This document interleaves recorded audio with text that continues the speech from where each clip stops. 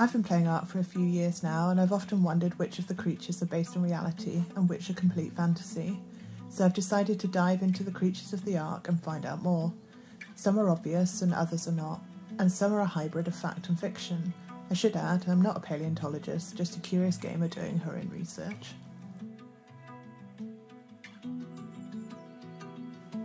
We start with the humble dodo, probably most people's first ever tame and an early game staple for meat and hide.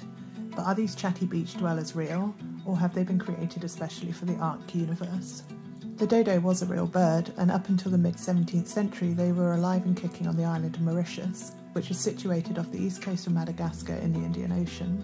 The first recorded mention of the dodo was by Dutch sailors in 1598, but it's thought that they first evolved into a distinct species about 23 million years ago. At this time they retained their flight, but when some of them settled on the island of Mauritius sometime in the last 10 million years, the lack of predators rendered flight a waste of energy. Instead, they evolved to have short, powerful legs that helped them manoeuvre over the island's rocky terrain, and chonky bodies. The origin of the word dodo is unclear, but it's thought it is related to the word dodars, meaning something along the lines of fat ass. They grew to between 60 and 75 centimetres tall, and weighed about 10 to 17 kilos.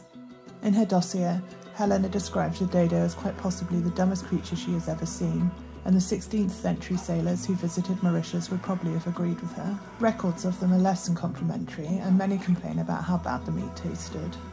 For a long time it was thought that the dodo may have been hunted to extinction by humans, but archaeological investigations have found very little evidence of human predation. It's now thought that the introduction of dogs, pigs, cats and rats onto the island, which ate the dodo's eggs and competed for the limited food resources, whilst humans were busy destroying the forest habitat, is what led to their decline.